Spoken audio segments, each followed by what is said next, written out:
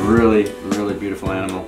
Steve, the Gray Banded Kingsnake, and he literally is adapted to climb through anything just as big as his head.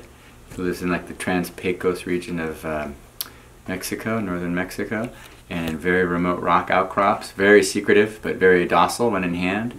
Very hard to collect, but once collected, they've bred okay in captivity.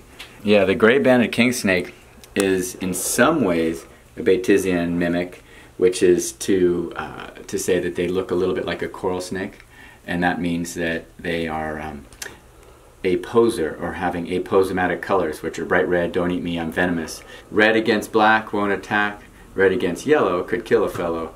So these guys are gray, as you can see, but they still have those aposematic colors that are bright, that say stay away, and they still have a bit of the mimicry compared to, say, a coral snake. King snakes are able to eat other snakes. The word king means they eat other snakes, and so they're immune basically to rattlesnake venom. And they can attack and strangle a rattlesnake with long coils pulling tightly, so they're pretty good tubular constrictors.